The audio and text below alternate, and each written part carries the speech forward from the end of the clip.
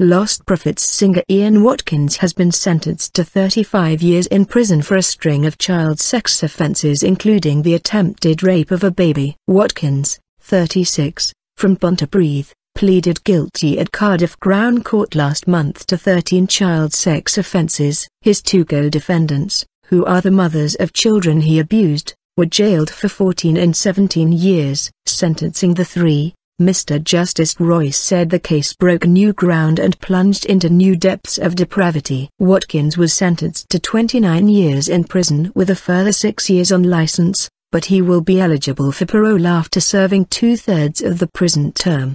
He was sentenced alongside the two mothers known as Woman A and Woman B, who also pleaded guilty to child abuse charges. Woman A was jailed for 14 years and Woman B was sentenced to 17 years in prison. Watkins admitted the attempted rape and sexual assault of a child under 13 but pleaded not guilty to rape. He also admitted conspiring to rape a child, 3 counts of sexual assault involving children, 7 involving taking, making or possessing indecent images of children and 1 of possessing an extreme pornographic image involving a sex act on an animal. During sentencing, Mr. Justice Royce said, "Those who have appeared in these courts over many years, see here, a large number of horrific cases," he said. "This case breaks new ground. Any decent person will experience shock, revulsion and incredulity." He added it was a classic case that the evidence was so overwhelming there should not be credit given.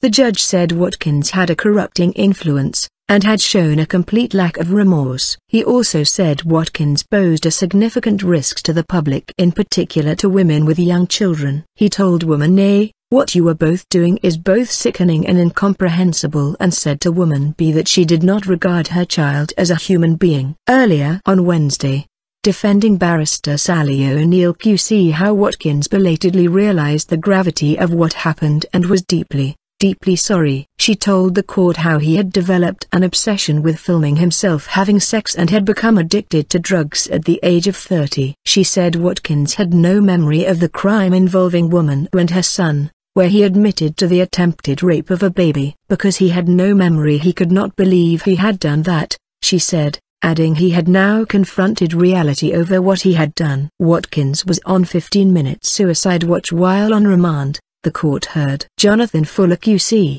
defending for Woman A, said she felt genuine remorse and was devastated by what she had done. Christine Lane QC, defending Woman B, said she was clearly remorseful for her behavior and the loss of her child was her punishment. Meanwhile, South Wales police are investigating whether Watkins also committed offences in Germany and America, and the IPCC has confirmed it was investigating 3 police forces over the case. Detective Chief Inspector Peter Doyle, senior investigating officer, said the sentences reflected the gravity of the crimes and the investigation uncovered the most disturbing child abuse evidence he had seen in his 28 years as an officer. "Today's sentence does not mark the end of our investigations and we will work tirelessly to identify any other victims or witnesses and seek the justice they deserve. In the last few weeks we have received further information that will now be looked at by the investigation team." Earlier he said the investigation was large-scale because the amount of data involved,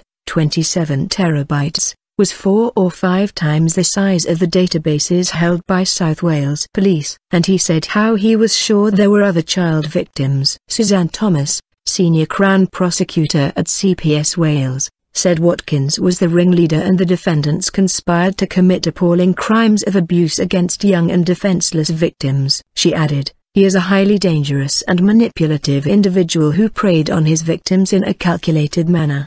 The other 2 defendants were active participants in the most shocking abuse of their own children. They too have received sentences that reflect their admissions of guilt for these offences. "It is incomprehensible that adults would commit such appalling acts against children and young people, and our thoughts remain with the victims and those close to them."